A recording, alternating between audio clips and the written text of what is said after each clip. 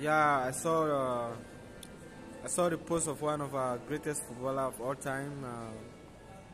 Those people that make Cameroon football what it is today. In the 1990s, one of our greatest legends, Roger Milla.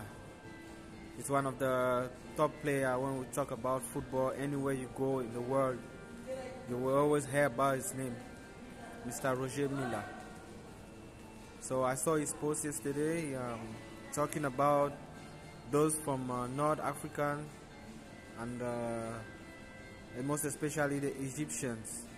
Yes, I think there was one conflict in Cameroon because the afcon is going on now in Cameroon. I think there was maybe some kind of misunderstanding or some kind of disorder.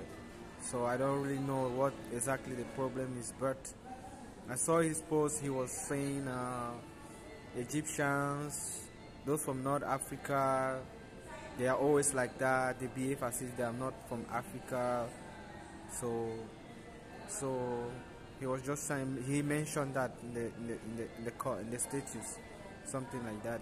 So that this draw my attention, yeah, because what he said is not far from the truth, and we all know these people. You know how these people are. They automatically they know they are not from Africa. So anything they do, they want to put themselves in the level of the European, you know. Because when you happen to be with any of these guys, you will notice. If you notice to be with any of these guys, you will find out that they don't know that they are from Africa. They don't want to accept. Some people accept. Some people know fully well that they are from Africa, but some don't accept. They look themselves very different because of their skin. I don't know, but I think they have this notion, this belief that they are not from Africa, because so many people can testify, because I've been around them. Yeah, I've been around them. Some people always like, you know, understand. Yes, those that are always around these Moroccan Egyptians, they can easily testify. So what Mr. Roger Milla said is not far from the truth. Okay, so no matter who you are, no matter the color you have, don't deny your origin. If you are African, you're African. There's nothing to hide. There's nothing to change. There's nothing that you can do. Don't deny. You're African, you're African. Especially Egyptian. It's hard time you know that you're from Africa.